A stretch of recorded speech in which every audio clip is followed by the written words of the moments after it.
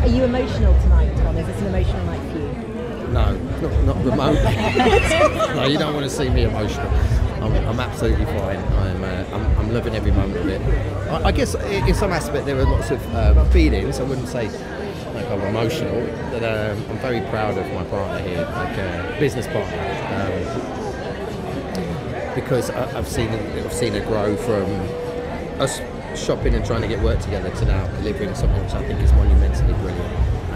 And I know how hard it is anyway to get your foot through the door, let alone do a first film, let alone that first film be such a huge pressure, and having delivered on such a level that she has. I'm just mega impressed and super proud of her. Amazing. In one sentence, what would you want everyone to take away from the film?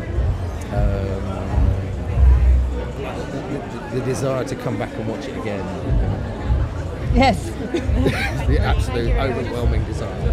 Hello, it seems you two are great friends and working together. How was it to work together? You enjoyed it? Yeah, we've worked on loads of things together for years, so we've got a really lovely shorthand. We've known each other for the best part of like 3 or 4 decades, maybe not.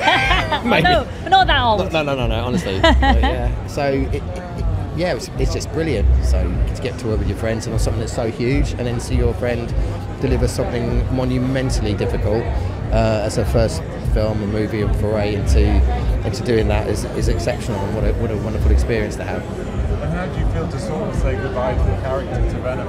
Absolutely fine. I like, and not in a negative way or a clever way. I just really enjoyed doing it. And you know, I do it again in a heartbeat, but my time's up, and we've had great fun doing them. So, you know, sending loads of love to anybody who's next to come and do it, or if they call us back. Yeah.